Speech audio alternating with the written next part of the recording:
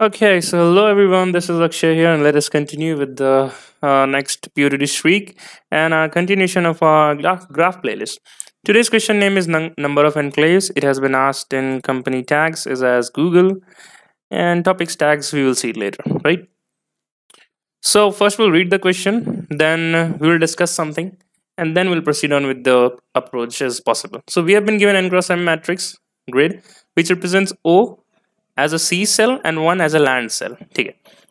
A, a move consists of walking from one land cell to another adjacent. That is, we can consist of a move which we will walk from the cell which has the value as 1 to its adjacent set in the 4 directionally, like up, down, left, and right, or walking off the boundary of the grid. Okay, find the number of land cells in grid for which we cannot walk off the boundary of the grid in any number of moves. Total number of land cells for which we cannot walk off the boundary. Okay, so that means we need to find a certain island in our given cell. That island should consist of values 1 and which is reachable to each other via allowing in traversing in 4 directions, that is up, right, left, and bottom, right? And it should be bounded with the C cells. Then you need to return the count of the cells which is contributing in that island. Yes, as you can see here, so this is the island. These three ones consist forming an island which is also bounded by the C cells, right? That is, no one can jump in and no one can jump out from this island, let's say like that, right? And you need to consider the number of cells forming this island, and you need to return the count, right? Similarly, for the next test case, you can see that this is the number of island consisting of these 4 ones. Nobody can jump in and nobody can jump out from this island. So we need to consider the return the number of ones in it, right? So that is 4. Now, before solving this question here, we will discuss some things. Because if you have been following my GFG period streak and you were not able to do this question, let's say, then दिक्कत है यार, right? Because अगर आपको ये strike हुआ कि we have done the similar question, almost a 90% or let's say 95% similar question we have done in past based on the DFS and BFS, and that question name is replace O's with X's, right? We have done in this question in, I guess, day 311, so not before, from now, let's say from just 2 weeks before we have done this question.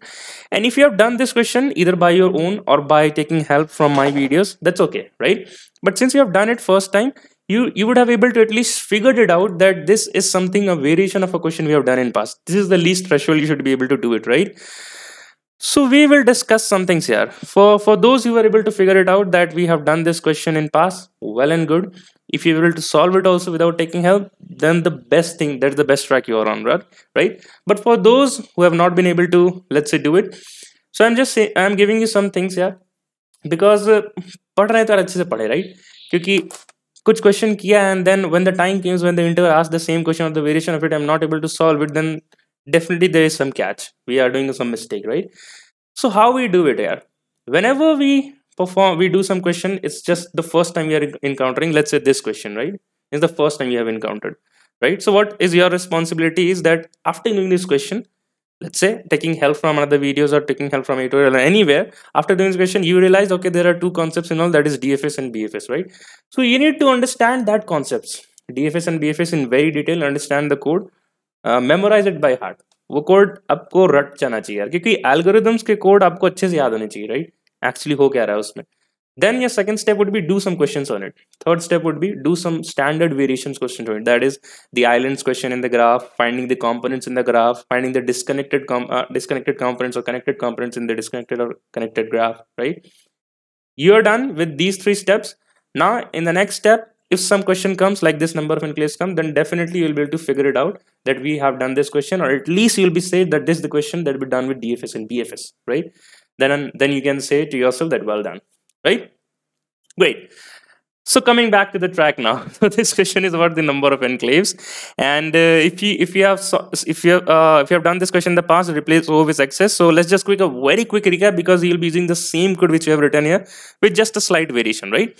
What we will be doing here is, so the question says that you need to replace all the O's, right, which are connected to themselves via 4 directions, but nobody can reach in reach in and nobody can reach out. That is, here it is surrounded by x's, right? But as, and if that's, if there's a certain set of o present, then you mark it with x. You can clearly see here is there are no certain set of o which is completely bounded by x, right? You can see there is an island of this 4o, but again it is connected with this o and it is getting connected with x and x, right? So the above part of this o is now bounded with x, so that's why we have returned the as it is the same answer. Let's discuss this second case. You can clearly see these 4 rows forming a set, and it is completely bounded by the x from all the sides, right? Then these o's are transformed into x as said by the question. Similarly for these o's, so these o's are surrounded by x from left and up, but not surrounded by left, right and bottom. So that is why these remains as it is, right? So how did we solve this question? That we traversed for the corner cells, that is the first cell, the first row, first column, last row and last column. We did the DFS, right? And we made some changes. Like for this one, I traversed for the first row and I saw there is a O here, right? So I'll call a DFS function and I will mark all the corresponding O touching to it as, let's say, some special mark, let's say hyphen here, right? Similarly, I did this for all the extremities. So in the first column, there is no O. In the last column, there are two O's, right? So both of these O's will also be marked with hyphen, right? Now, let's just compile the code. So after marking this particular set of O with hyphen, how the matrix will look like, I'll show you while compiling the results. Yep.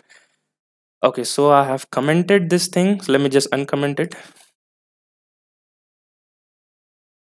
Okay. Great. As you can see, all the sets of O. For this test case, let's say this would be the first column where the O's are present, and this would be my last column. So these three O's are marked with hyphen. Similarly, when I will calling for, let's say, this O, then this O and this O is connected. So that is why these three O's are marked with hyphen again, right? So this would be your matrix look like when it would be, when you'll be calling all the DFS for all the extreme rows and columns, right? Now, in this matrix, you are traversing again, checking that if there are certain O's present, let's say, then definitely those O's will be a part of a set of O which will be surrounded completely by X. Because if it would not have been surrounded by completely by X, then definitely a DFS would be able to reach that particular and mark that particular O's as hyphen. Correct? If you have not understood it, please go back again and repeat and listen to the sentence I said, right? And you'll be able to get it. Okay, so that's what in the thing we have done. After calling the DFS, I am changing all the existing O's after calling the DFS to X, right? Right, because that was said in the question, and then again changing the hyphen to O, and that's the answer we got it, right? Similar is the question from here, right? So one thing for you need to solve that question first, and before solving this question also, you need to visit my DFS and BFS theory here. Any place you want to, just hold a good grasp of concept on this DFS and BFS. Maybe you visit GFG site, anything, right? You just be confident in yourself. That's it. That's the point. Okay, so here what is said is that we need to find the similar set of 1 which is surrounded by the O's. O's here is 0, right?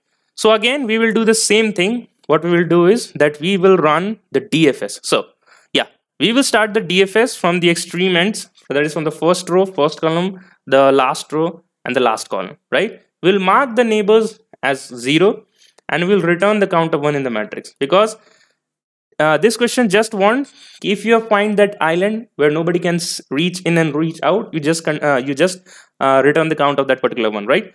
Okay, so let me just show you a very quick dry run. Okay, let's say for these two cases, what will happen? So we will go for first off, let's say the first row, but I cannot see anyone, so I will just skip it. Now I will go for my first column, right? And I can say there is one. I will visit its neighbor. So it is 0, it is 0, it is out of bound, it is 0. So definitely I eventually did the BFS, but I found nothing. I just replaced this current cell with 0. Correct? Now let's go for the last row. There is no ones, no problem. I'll go for the last column. There is no one. I will not call the DFS. I will not be bothered of calling the DFS. Now, in the updated matrix, you will run a nested for loop. You will just count the number of ones, and you can clearly see there are 3 ones present, and that 3 is your answer. Correct? Let's just do a DFS for a second now. So I went in the first row and I found 1 here, but I call the DFS in all the 4 direction. The 1 is out of bound, the left is 0, right is out of bound, it is again 0. So what I will do, I will just return for this DFS and I will mark this thing as 0, and that's it. Correct? Similarly, for the first column, there is no ones. Now, in the last row, I encountered a 1, right? So in the up and in the top side, there is 0, right? So no need to go further, right? In the left side, there's also 0, no need to go further. So mark this as first of all 0. Okay, what happened? Mark this particular cell as 0 and then start traversing in all the 4 directions. We see top, not possible, left, not possible. I'll go down, not possible, out of bound. The only option remaining here is the right one. I will again, since this is 1, I will again mark this as 0. I'll traverse in all the 4 directions. So it is again a 0. It is 0 again. I cannot go back because that is already visited, right? I will go down and I will say again it's out of bound, right? So I'll be marking these ones as zeros. Now let us do the DFS for the last column. So I found 1 here, mark this as 0, traverse in all the 4 directions. The top is 0, no need to go further. Left is 0, right is 0, down is 0, no need to go further. Just mark this as 0 and complete the DFS, and that's it. Now in this particular matrix, you have the updated matrix after you have done the DFS for all the first row, first column, last column, right? You will run a nested for loop again. You will just count the number of ones, and what you will get, 4, and that is your answer. That is your answer, guys, right? What we will do here is that we will first of all copy paste the same code, right? Because that's what we have done, the first column, first row and last row, right? So instead of calling the DFS for previous character and new character, we have to replace all the characters with 0. We will start the DFS only for the cell which is equals to 1. So let me just copy paste the same code in the editor and then show to you what the changes we have done. Yep. As we can see, we have called the DFS and this is the updated matrix. The same matrix which we have showed in the dry run. So how the code is written, we have just called a simple DFS function. The input matrix is passed, the x and y coordinates is passed so that we can traverse in the neighbors. The length of the matrix is passed, right? Length and breadth, or the size of the matrix. First of all, we need to traverse the in 4 directions, right? In the 4 directions, we can clearly say this as like this, right? Now how is it done here? It is very simple. So that's how it's done. I have explained it multiple times. Aap DFS, BFS ki video dekho, wo question karo, you'll be able to get a very good understanding, right? So if it's x and y, then definitely if you're going up, then it would be 1 row up ahead. So the x will be changed to x minus 1 and we are the same column, so y. So that's how we have changed all the 4 coordinates, and that's what it is passed in the DFS call, right? What are the changes we need to do before running the DFS? You need to mark that particular column or cell as 0. What would be the base condition? That if particular cell is already marked at 0, you don't need to go further. We saw in the dry run, right? That's what I've written. If it's already marked as 0, just return, stop the DFS. We don't need to go further. What are the base conditions? One more, that if it is out of bound, right? We also checked in the dry run that if the pointer was going out of bound, we return from that cell, right? Okay, let's just go back to the main code now. So we have run the DFS for the first column, last row, and the last column. And we are running the DFS only when it is equals to 1, correct?